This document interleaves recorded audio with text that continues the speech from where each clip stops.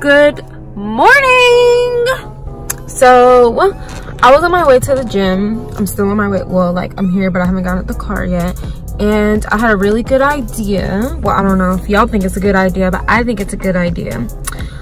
So throughout my journey of losing weight, I did incorporate a smartwatch. I think that's what you would call them. So I have a Fitbit, and that's what I use for most of my journey. I technically started off in June, but I didn't start losing weight until July because that's when I started to count my calories. And in July is when I got my Fitbit. So with the Fitbit, you know, this video should really be sponsored because I'm really about to give y'all all the good juicy perks of having a Fitbit. Because you can like go on there and log your calories, and everything on your Fitbit, it syncs into the app. So it's like it's Bluetooth connected or something like that, or Wi-Fi, or both, something like that. I don't know. But anyways, I just want to say that this Fitbit has been so useful to me. And I'm not saying you have to have a Fitbit to be able to lose weight, but I'm just saying it's extremely helpful. And you don't even have to have a Fitbit. You can have any smartwatch.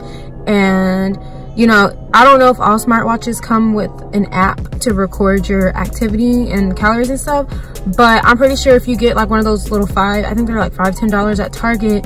If you get one of those and then just use the MyFitnessPal app, you can just manually record everything. Because I mean, although my activity level I don't manually record that into the app for my Fitbit, I do have to manually record my calories because I just want to make sure I'm getting the most accurate numbers. But anyways, today I'm going to show you guys how I use it. I'm not going to like record every single thing. I'm just going to show you guys what it looks like. So 8:39 a.m. My heartbeat is currently at 88 something. Okay, so then I'm just going to press this top button, and that automatically takes you to exercise. So the options that I have are run, treadmill, weights, interval, timer, workout, like just the general workout, and the elliptical. You can add other options like bicycling, swimming, all kinds of stuff, but these are just the ones that these are all the automatic ones, and then I added elliptical because it wasn't there. So that's that. Let's see, what else do we have? So let's press the top or the bottom button.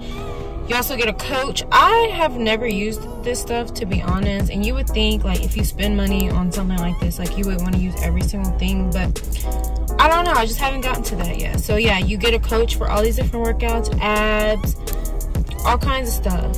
So now I'm just gonna press the home button, which is this right here. And let's see. Oh, okay, nothing. Oh yeah, and so I'm gonna scroll up, and it has like these little messages. It's cute or whatever, and that tells how many calories, like based on the information that you plug into the Fitbit app. Basically saying like your height, your weight, because you can also record that as well. I weigh myself weekly, or at least I try to. When I was losing weight steadily, like when I was actually trying as hard as I can to lose weight, I will weigh myself every single week and record it into the app, which I will get into in a second. I'll show you guys. I'll take a screen recording of me navigating through the app. And so that's the heart rate, and that's my workout from yesterday. So I only did cardio yesterday on the elliptical, and then there's Friday's workout on the elliptical, and then that was another workout that I did on Friday, weights. And then it also tells you like your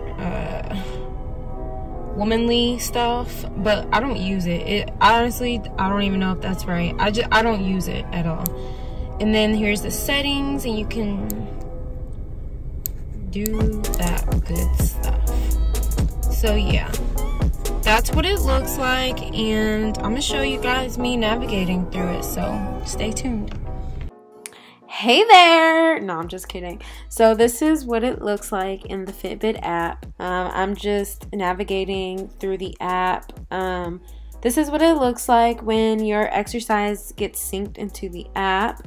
And you can see a lot of different things. Your sleep schedule. I don't usually record my sleep anymore like that because it's just annoying. Like, I don't feel like doing that every single night. and then your heart rate, and there's a lot of cool things that the app will tell you about your heart rate and like if it's getting better or not, like your resting heart rate and things like that. Whew, I'm running out of breath, girl. But yeah, and then this is a really big part of I guess I utilize this part of the app the most. This is where I put my weight and my body fat. I get my body fat from the scale that I have at home, which if y'all are interested, y'all can just ask me and I'll tell you what scale I use. It's like $30. Anyways, this is where I record that, and you can see the trends over time, like over the past couple months, the progress that I've made or whatever.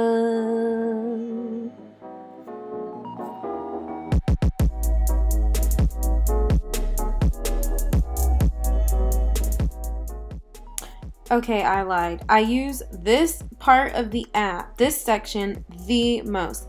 This is where I record my calories. If you see some calories that are really low, like 1,000, that's because I didn't record my calories for the whole day. It was probably the weekend. Anyways, this is where I record all of my calories, and nothing is absolutely spot on. As long as you know a good range of where your calories should be at every day, whether you want to lose weight, gain weight, maintain weight, whatever the case may be, this is where you can do it. And it, like I said, it doesn't have to be spot on. You can literally just put in eggs and it'll have like the typical calorie count for eggs, because most eggs just have the same amount of calories unless it's egg whites, which they're extremely low in calories and they're nasty as hell. So anyways, that's just an example. And also, this is a really cool part of the app right here. You can actually join clubs and add friends. I have friends on here. But yeah, guys, pretty dope, pretty dope. Okay, so yeah, I just left the gym and it was cool, and I did track my workout with my Fitbit. Basically, all I do when I go in there is I just put in, like, depending on what I'm doing that day, I'll just click on weights, do my weights, and then you can stop the workout, and then after that I do my cardio, and then I do my cardio on the elliptical, and then I'll just track that using the elliptical option. And sometimes, well, actually most times you don't even have to tell it what you're doing. It automatically knows what you're doing. But I personally, I just like to tell it what I'm doing just in case. I don't know. I just like to make sure everything is tracked. I'm not one of those people where like everything has to be perfect to the T, but when it comes to my workouts, like I really do want to know what I'm burning and whatnot. And my gas is already done. Okay. But yeah, I hope that you guys found this useful. Again, you don't have to go out and buy a Fitbit. There's different kinds of Fitbits. This is not even like the newest one. This is the Versa, and I like it. I ended up getting my mom a Versa for Christmas because I know that she really liked how I was able to track everything with it. And yeah, you can also get like those activity trackers from Target too. So thank you guys so much for watching this video. I hope that you will subscribe, like it, comment, share your thoughts with me, and I'll see you guys in the next video. Bye.